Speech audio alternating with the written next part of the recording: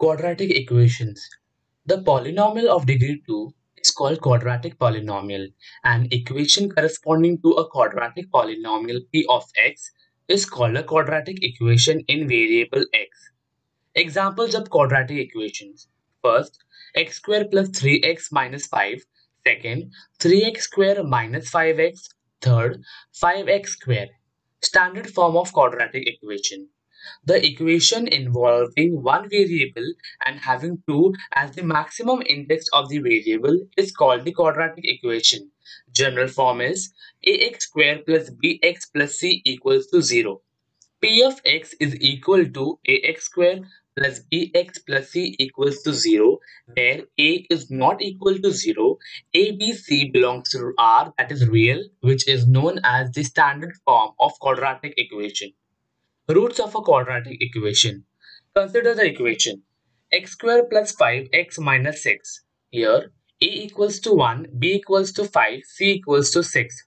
When we put x equals to minus 6 in the above equation, we get answer as 0. Therefore, minus 6 is called as a root of an equation x square plus 5x minus 6. Hence, when x equals to minus 6, we get x square plus 5x minus 6 equals to 0. Before going to the exercises, do solve the solved examples. Doing so will help you easily solve question 1 and 2 of the exercise. Now, let's go straight to practice set 2.1. Question 3. Write the following equations in the form ax square plus bx plus c equals to 0. We have the equation as x minus 1 the whole square is equal to 2x plus 3. Applying the formula a minus b the whole square is equal to a square minus 2ab plus b square, we get x square minus 2x plus 1 is equal to 2x plus 3. On further solving, we get the final equation as x square minus 4x minus 2 equals to 0. This is in the form of ax square plus bx plus c equals to 0. Our next equation is x square plus 5x is equal to minus of 3 minus x. X square plus 5x is equal to minus 3 plus x. Therefore, on further solving, we get the equation as x square plus 4x plus 3 equals to 0.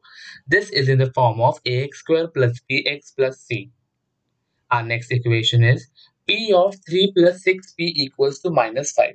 Multiplying p inside the bracket, we get 3p plus 6p square is equal to minus 5, and on further solving, we get the final equation as 6p square plus 3p plus 5 equals to 0. Question 4.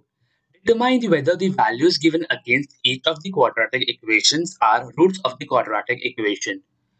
We have the equation as 2m square minus 5m equals to 0, where m is equal to 2 and 5 by 2. First, put m equals to 2 in the equation. We get the answer as minus 2. The answer is non-zero. Therefore, m equals to 2 is not the root of the quadratic equation. Put m equals to 5 by 2 in the above equation. After solving, we get the answer as 0. Therefore, m equals to 5 by 2 is a root of the quadratic equation since the answer is 0. Question number 5.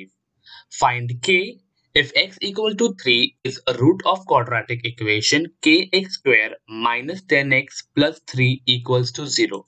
Put x equal to 3 in the entire equation, we get the answer of k as 3. Therefore, when x equal to 3, the value of k is equal to 3. Methods for solving the quadratic equation. There are three methods for solving quadratic equation. Factorization, complete the square method, quadratic formula. Solutions of quadratic equations by factorization. This method is also known as splitting the middle term. Example, x square minus 4x minus 5. Consider the above equation. The middle term is minus 4. Now, select two numbers such that if you add or subtract, we should get minus 4 and the product should give minus 5. Follow the following steps. First, convert the equation in ax square plus bx plus c equals to 0 format. Find the factors of a into c such that if you add or subtract, you will get b. In the above equation, minus 5 and plus 1 are the factors of 5 since a equals to 1, because minus 5 into plus 1 is equal to minus 5. Also, minus 5 plus 1 is equal to minus 4. Replace minus 4 with minus 5 and plus 1. We get x square plus minus 5x plus x minus 5 equals to 0. Divide the equation in two parts and take common. X square plus minus 5x plus x minus 5 equals to 0. X of x minus 5 plus 1 into x minus 5 equals to 0. Here, x minus 5 should be same on both. Therefore, x plus 1 into x minus 5 equals to 0. Take these equations separately. X plus 1 equals to 0, we get x is equals to minus 1. And when x minus 5 equals to 0, we get x equals to 5. Therefore, x equals to minus 1, x equals to 5 are the roots of the quadratic equation. Tips. Practice makes human perfect. Need a lot of practice for this kind of sums. Remember that sign can make the entire sum wrong. So, while selecting the factors, consider the sign seriously. Look at the solved example first. If there is no common in step 4, consider step 1. If you have any doubt, do leave a comment in the comment section below. We'll see practice set 2.2 in next video. Thank you for watching the Academic Squad.